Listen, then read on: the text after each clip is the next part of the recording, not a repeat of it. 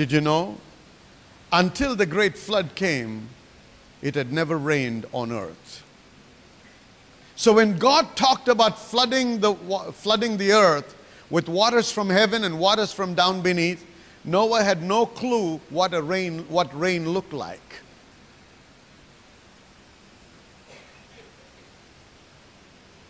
Amen? But he said, the Bible says over here, listen. By faith, Noah, being warned of things not seen as yet, moved with fear, prepared an ark to the saving of his house, by which he condemned the world and became heir of righteousness, which is by faith. Noah, being warned of God of things not yet seen, moved with fear and prepared the ark. He heard the voice of God and there was no mistaking. He believed.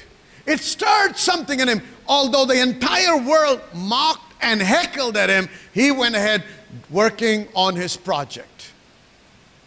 Nothing could deter him. Nothing could deviate him. Nothing could distract him, because the voice of God had birthed faith in him. Can I hear an amen? Amen. Hallelujah. Go to Exodus chapter 3, please. Exodus chapter 3.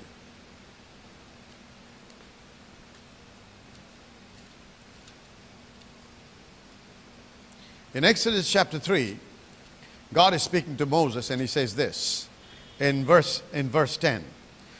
Come now therefore, God is speaking, he says, come here, Moses, I will send you unto Pharaoh, that thou mayest bring forth my people, the children of Israel, out of Egypt. Now, do you remember that a few years ago, that when Moses tried to become the deliverer of the nation of Israel, and he killed an Egyptian, and the word was spreading, he ran for his life.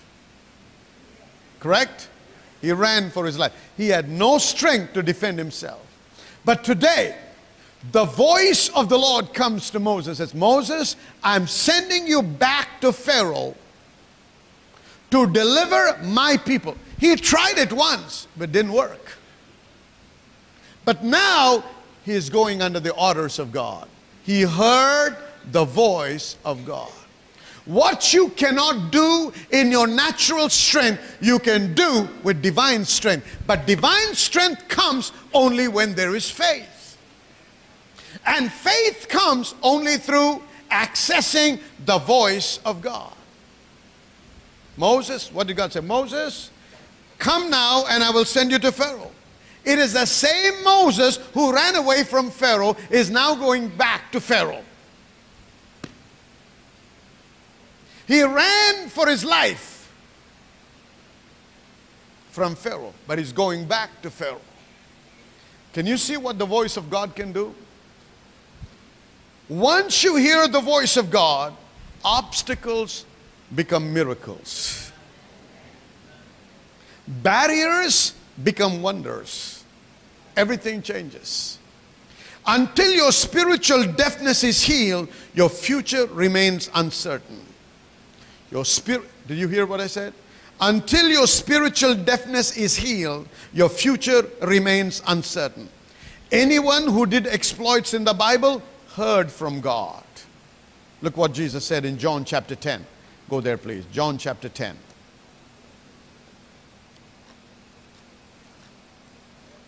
Hallelujah. John chapter 10. And let's look at verse 4. And when he putteth forth his own sheep, he goeth before them, and the sheep follow him, for they know his voice. And a stranger will they not follow, but will flee from him, for they know not the voice of the stranger. They know, see, his sheep know his voice. Do you know the voice of God? I said, do you know the voice of God? It's, you know, don't answer me, answer it to yourselves. Because this is very personal. And I'm teaching you how you can live a very successful life and a very prosperous life when everything around you is collapsing. The voice of God. Faith is what will make you stand tall in the midst of trials. Faith is what will make you cause everything to come to a still when there is a storm around you. But faith is not that is something that is generated out of your head. Faith is birthed in the Spirit, and it's birthed by the Word of God. Somebody say amen. They know His voice, and listen to this. A stranger they will not follow, but they will flee from the voice of a stranger. Friend, until you hear the voice of God, you have nothing to hold on to in life. Your anchor in life is the voice of God. Your strength in life is the voice of God. Your foundation in life is the voice of God. Somebody say amen. Men of exploits are men who are sensitive to the move of the Spirit. You have to have an ear to hear what the Spirit of the Lord has to say. Look what Jesus said about Himself in John chapter 5. John chapter 5, and look at verse 30. I can of mine own self do nothing. As I hear, I judge. And my judgments are just, because I seek not mine own will, but the will of the Father which has sent me. Did you catch that? I can of mine own self do nothing. As I hear. Somebody say, as I hear. Jesus said, as I hear, I judge. He said, I only say what I hear from the Father, and I only do what the Father shows me. See, He was a man who was led by the Spirit of God. We got to be men and women who are led by the Spirit of God. Remember Jesus, until the day He was water baptized and filled with the Holy Ghost, not a miracle was done. But the day He got filled with the Holy Ghost, He began to experience the Holy Spirit. And He went into a time of into the wilderness, and when He came out, he says He came in the fullness of the power of the Holy Spirit. And from there on, He moved under the guidance of the Holy Spirit. And He said, as He was, so are we in this world. So what is God requiring of us? What is God expecting of us? That we too, like our elder brother Jesus, should train ourselves to be able to hear Him and follow Him. Hear Him and do what He says. Don't be led by the flesh. Don't be directed by the world. Don't be led and be pressurized by your peers, by your relatives, by your community, by your culture. But have an ear to hear what the Spirit of the Lord has to say and do what He says. And let me tell you, even before you start or embark on the journey, you will be criticized and you will not be understood. Jesus said, I don't say a word I haven't heard from God. And He called the Father, Father. He was the first one who introduced to the Jews and to the world that God is a Father.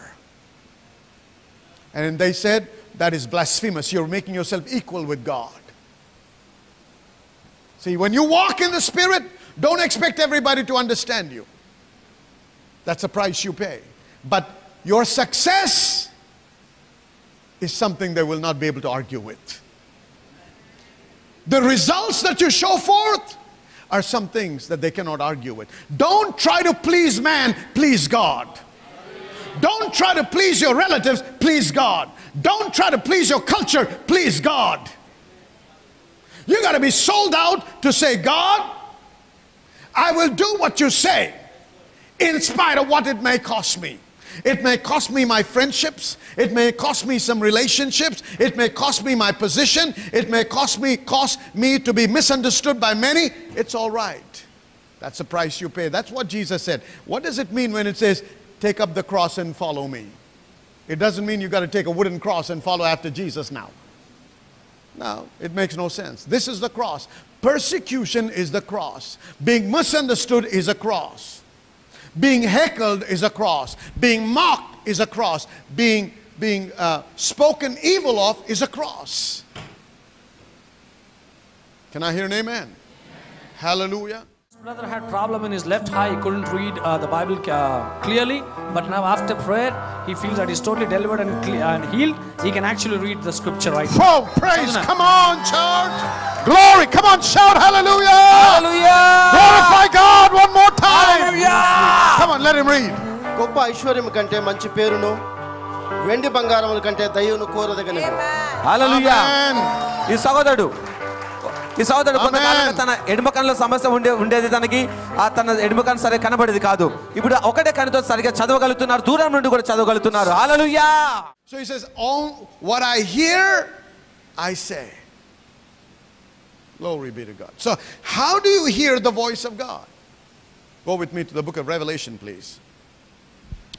Revelation chapter 1.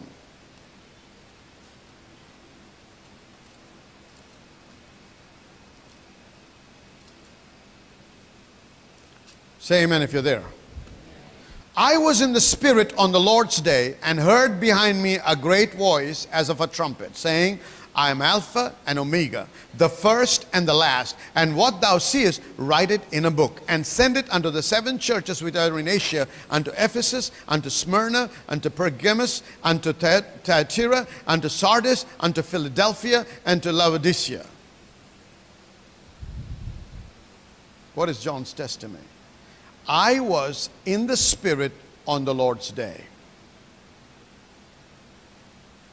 I was in the Spirit on the Lord's day. And I heard a voice. And I heard behind me. You must be in the Spirit to hear the voice of God. I said, you must be in the Spirit to hear the voice of God. I was in the Spirit and I heard behind me. Flesh and blood cannot hear the voice of God. So remember, if you are a carnal Christian that is being led by the dictates of the flesh, you have no access to the things of the Spirit, which means you cannot hear the voice of God. Who is a carnal Christian? A carnal Christian is somebody that is led by the fleshly dictates.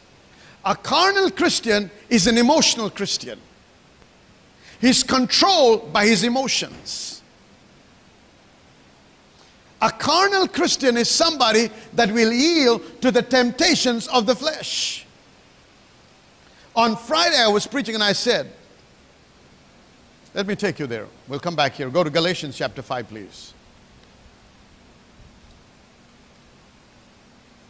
I think you need to hear this. See, many are struggling in their life and walk with God and wondering why things are not working for them, although they go to church, they read the Bible, they pray, they tithe, they give, but it's not working. Okay, look at this.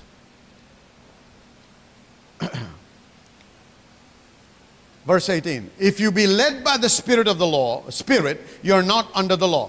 The works of the flesh are manifest, which are these: adultery, fornication, uncleanness, lasciviousness, idolatry, witchcraft, hatred, variance, emulations, wrath, strife, seditions, heresies, envyings, murders, drunkenness, revellings, and such like, of which I tell you before, as I have told you also in time past, that they which do such things shall not inherit the kingdom of God. Anybody that is involved in any such things has been denied access into God's spirit realm. They may be born again and they may get to heaven by the skin of their teeth. But while they live here, they're going to be cut off from God's presence. They're going to be cut off from the voice of the Holy Ghost, from the voice of God, from the leading of the Holy Spirit. See, but today we find there are many people that are living in the church that are not ethical, that are living immoral lives, that have illicit relationships, that have relationships outside their marriages. The whole church is on silent on me. I know when you're silent, I'm hitting at you. And somebody is getting it this morning. You have murderous intentions. You have envy. You have jealousy. You have hatred towards somebody. Given the opportunity, you'll squeeze their neck like you would squeeze the neck of a chicken. You'll stomp over them and kill them if it were possible. And you live without morals. You live a life where you're playing with, on the borders of sin, some of you. You know, don't give scope to the enemy to somehow enter through the back door. If you know that entertaining certain things and getting into certain places would cause you to compromise, you should get out of it. The Bible says in the days of Nebuchadnezzar, or in the days of Daniel, the king and all the princes and the queen and everybody was in that place in the palace where there was partying going on. They were all together drinking out of the vessels that came out of the temple of God. They were rejoicing, they were dancing, they were doing all kinds of things. And suddenly the hand of God appeared and a writing appeared on the wall. And everybody began to shiver and shake, and the king's knees began to buckle. Because they could read, but they did not understand. There was fear that gripped everybody. And they said, who can explain? Who can understand this? And the queen said, there is a man. There is a man in the kingdom that served your father. His name is Daniel. Where is he? He can be found in the party. He cannot be found where partying is going on. He is not willing to let his soul and his spirit be contaminated by the things of the world. He is not going to compromise to enjoy and please his flesh at the expense of being cut off from the realm of the spirit and access to God. It is too expensive. What is it that you love? You say you love God, then why are you sleeping around with so many different people? You say you love God, then why are you trying to develop a flirting relationship with somebody? Why are you texting those suggestive messages? Why are you texting messages that have double meaning? Did you know that is a peril? That is going to destroy your access to God's kingdom. That's going to destroy the prosperity and the blessing that God wants to shower upon you. Do you know that the Lord said, Cain, remember, sin is watching and waiting at your doorstep. He wants access into your life. Be careful, he said. Unless you open the door, the devil cannot come once you're born again. But many are playing and toying around at the door,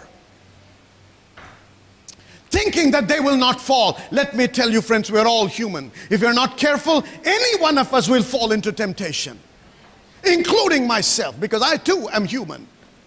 But we will, if we keep ourselves clean and guard ourselves and say, no, this is a life of no compromise. Remember, when Potiphar's wife came and became very suggestive and seductive, watch what Joseph said. How can I sin against God? Friend, remember, if he had given in to Potiphar's wife, he would have had a lot of leverage. She could have talked to her husband favorably. He could have got a good position in the government. They could have put him in a nice place, but don't ever forget. What you compromise to get to the top will control you when you get to the top. What you compromise to get what you want will always control you when you get to where you want. If he had become a very high official and he was trying to live a good life, and there was something that Potiphar's wife wanted, but Joseph did not want it because this one that Potiphar's wife desired was right and she wanted it, all she had to do was give a call to Joseph. Hey, Joseph, I know what you're thinking, but I want this to be done. Yes, ma'am. Because she controls his reins. Do you understand what I'm talking about? Don't live a life of compromise. Don't be a man or a woman that's led by the dictates of the flesh. Anybody that is given to the dictates of the flesh has cut himself and herself off from everything that the kingdom of God offers. And you have no access to the voice of God. Friend, sin is nobody's friend. Sin is a destroyer. It's a destroyer of your destiny. So when your wife says, can I borrow your phone? Don't say, no, where's your phone? No, you can't borrow my phone. Why do you need my phone? And she somehow gets a hold of it and she's trying to look through and everything is locked through passwords. What's your password? Women, why do you need my password? Huh? Why do you need my password? I have so many things that are official. What official? I read something where an official was making phone calls to somebody in the midnight between 12 and 2 and he's landed in the soup now. They're doing investigation on his life. On the pretext that he's helping this woman, he made phone calls. And when they traced the phone calls, he made more than 1,000 phone calls, and majority of them were made between 12 and 2 in the night. What kind of phone calls would they be?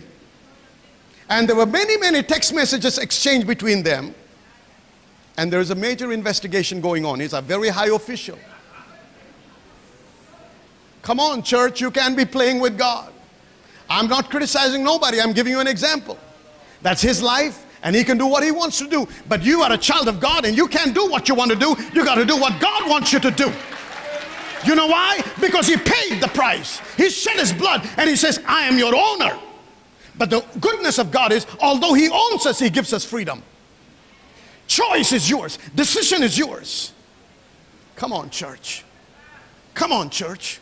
This is the day you make up your mind and give yourself to God, that God may bless you and bring you into the realm where you can hear the voice of God unhindered and unchecked by the devil. Come on, this is the day you will repent of your sin. This is the day you will say, no more secrets between me and my wife and between me and my husband. Everything is exposed and everything is transparent. From today you will make up your mind, I will not flirt with another woman in the office. I will not flirt with another guy in my corporation. My boss tries to suggest something to me, I'll say, watch out. You're playing with fire. You better not come close to me, you're going to burn. Come on. You don't need his favor, you need his favor. He doesn't promote you, he promotes you. The promotion comes from God, not from man. When you stay true to God, the blessing of God will manifest in your life. Come on, church. You got to understand what I'm teaching you this morning.